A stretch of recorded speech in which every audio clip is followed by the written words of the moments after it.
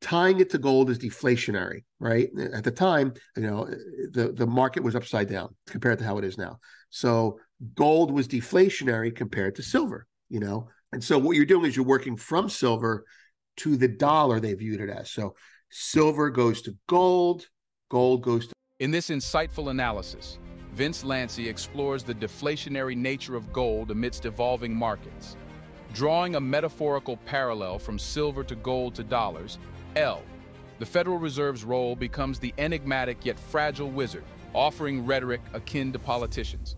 Lanci's narrative unveils a captivating perspective on economic dynamics, prompting contemplation about true financial control. Stay tuned until the end of the video for more important things to understand from Vince Lanci. Okay, what are we going to talk about this week?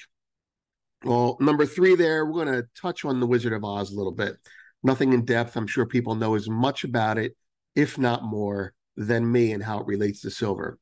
I want to touch on today a little Fed economy comment, because that's what's driving silver now.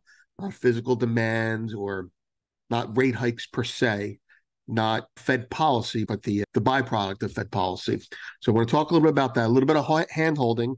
Silver's lower, what's going on. I'll tell you what's going on, and what we're going to start looking for the next trade higher. And, I don't have to blow smoke, up your rear end here. The bottom line is, if silver makes a low in this area between now and November, then it's making a significantly higher low than last year when they sold it down. And they're selling it down right now. So we'll get into that right now. First, the Fed economy, the Fed and the economy. So there are two prevailing economic things going on right now. The one that we're worried about is the one that people are acting on. And that is, the Fed has raised rates enough. They should stop. And there's a delayed lag time, we'll call it, for this effect to hit the market. And the bond rates are up. Eventually, that's going to hit stocks. It's about bonds and stocks. And it translates heavily into silver, if you remember last year. So bond rates are 5%, 6%, 7%. At some point, the stock market looks at that and says, well, that's stupid. I'm going to put my money in bonds because I feel like the opportunity cost is there. And so you'll get the bond market. It may firm up, but that's not the point. The bond market rates stay high in general. It was in April of last year that the Fed started raising. And when they started raising, and GoldFix people know this, when they started raising in April, I said, you don't want to buy this dip. There are too many longs in the market and they're getting out. And this is, remember, the war started February. The war started. Market kind of didn't know what to do. Gold led higher, and then silver caught fire. And then it kind of gyrated around up here, volatile ranges. And then the Fed said they were going to raise, and silver dropped. And it was like, oh, let's buy the dip. Let's buy the dip. And I advise people to not do that. You do what you want to do. But I said, don't do that. There are a lot of longs that want to get in. That need to get out. And they did. Now, between April and September, the market was pretty much a shit show. Now, in September, in this time frame right here, I had noticed there was physical demand. Remember, we were talking about EFPs. Typically, I look at it to start in August. So we already had a big sell-off, and a lot of these guys puked, right? But then in August, you get another sell-off. So in August, the market was here at $21 tops, and then went down to $17.50, $17.65 or something like that, right? Okay, so from here to here, during the worst time of year for silver, believe me, between August and Thanksgiving is historically the worst time of year for silver flows. You had the market go, and this, by the way, this sucked. This is the Fed raising. This is not seasonality, right? And then you had the market do this, and then buy season comes in. So from here to here, watch, from $21 to $18. Here we are starting at, call it 23.50.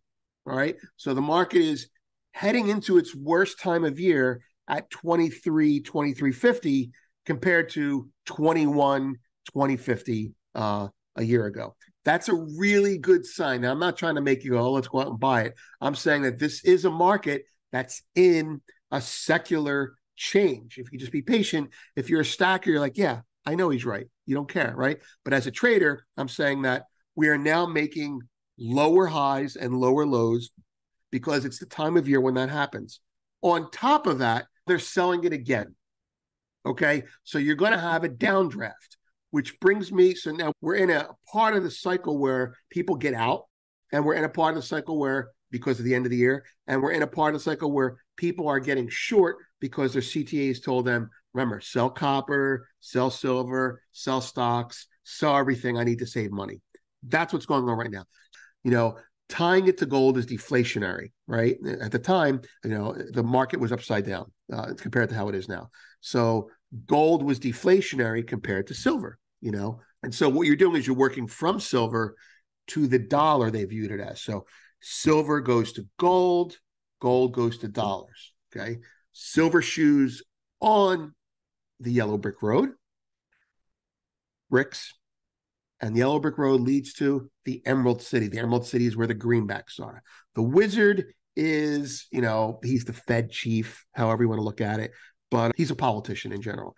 And he's a politician telling you that everything's going to be fine, but he's a weak and powerless wizard. In the end, what does he give them all? Now, maybe it's a nice feel-good story, depending on how you look at it, but he gives the Tin Man and those three guys, he gives them bullshit, right? He gives them sales pitches. He gives them rhetoric. He gives them what politicians do. The wizard is a huckster. The evil witch, I don't know who the evil witch is, but that's part of it. The three friends, they were, I'm not sure exactly who they were, but of the three friends, like the Cowardly Lion was supposed to be, it might have been, I could be wrong about this, William Jennings Bryan, because he spoke very loudly, but when push came to shove, he didn't do what had to be done. I could be getting that wrong. And then you had the Tin Man, you know, these were important politicians at the time who didn't do anything, or people who were there to help Dorothy, but she ended up helping them. So that's how the allegory goes. Dorothy is naive, young, and simple, represents the American people. She is every man led astray and seeking the way back home. Moreover, following the road of gold leads eventually only to the Emerald City. Correct, right? Which Quentin Taylor, sees as symbolic of a fraudulent world built on greenback paper money, a fiat currency that cannot be redeemed in exchange for precious metals. That's right. It is ruled by a scheming politician, the wizard, who uses publicity devices and tricks to fool people and even the good witches into believing he is benevolent, wise, and powerful, when really he is a selfish, evil humbug.